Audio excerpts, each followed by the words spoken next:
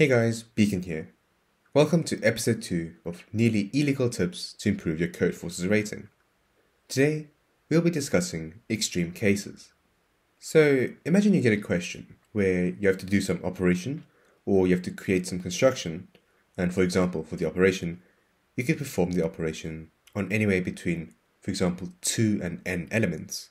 How do you know where to begin? For example, take this problem, GCD partition.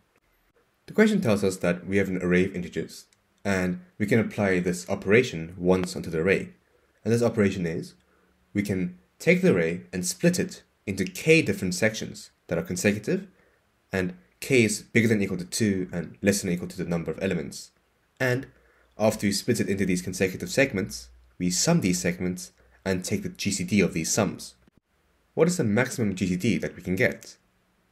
When I'm stuck with a problem like this, I like to look at extreme cases. What happens if I apply the operation and split it into the smallest number of sections possible, for example 2 sections? What happens if I apply the operation and split the array into the maximum number of sections possible, for example n sections? These are usually the only ones that matter. When I'm solving these problems, I know for the relatively easier problems like div2 ABC, the solution relies on some observations. And usually those observations are not random. They happen during specific cases, for example extreme cases, and sometimes just considering these extreme cases can help you solve these problems. So now going back to the problem, we don't know what the optimal k is for each case, so let's just consider an extreme case. What if k was 2, the smallest value for k? Then we have to split the array into 2 sections and sum those 2 sections and find a GCD. And we can solve this version of the problem by using a prefix array and just iterating through all the possible GCDs. Now consider what happens if we split it into more than 2 sections because we're allowed to. If we split it into more than 2 sections, we'll have more than 2 sums that we have to GCD.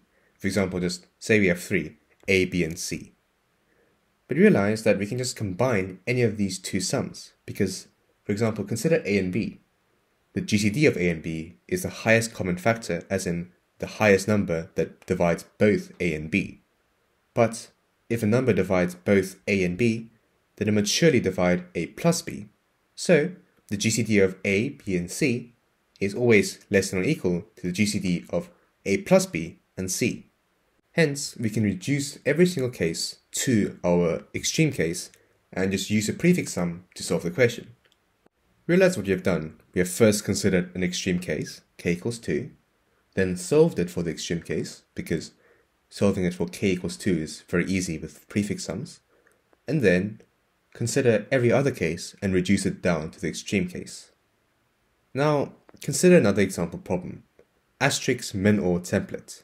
The problem says that we have 2 strings, and we want to find this pattern, or the string consisting of letters and asterisks, that we can change into either of the strings we're given.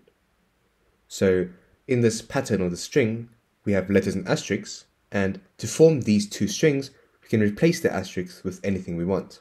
So for example, A asterisk can turn into AB, or ABC, or ACC, for example. However, in this pattern or string we have to construct, we can't use more asterisks than letters, so the number of letters has to be greater than or equal to the number of asterisks.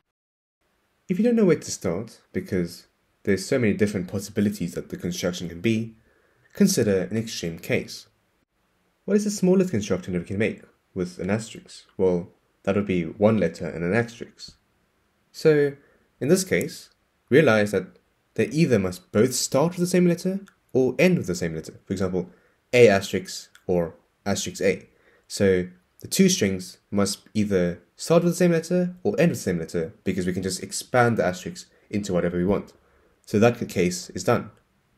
So after the first case, consider the second smallest case, 2 letters and 2 asterisks. Realize that if you could put the 2 asterisks on either side of these 2 letters, we can create any string.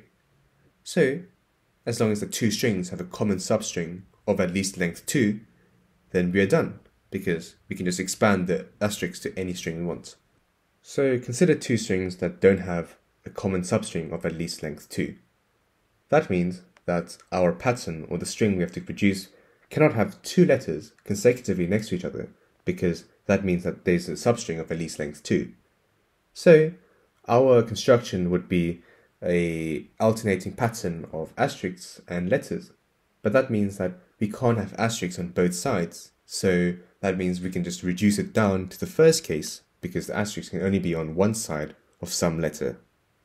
And therefore, with these two cases, we can cover every single case, and therefore we are done. So again, consider what we have done. We have first considered an extreme case, and that was an edge case, so we can just remove that. And we consider the second smallest case, and that gave us something to work with. And then after we got what the second case actually meant, we could now consider every other case and reduce it down to either the first case or prove that it is impossible.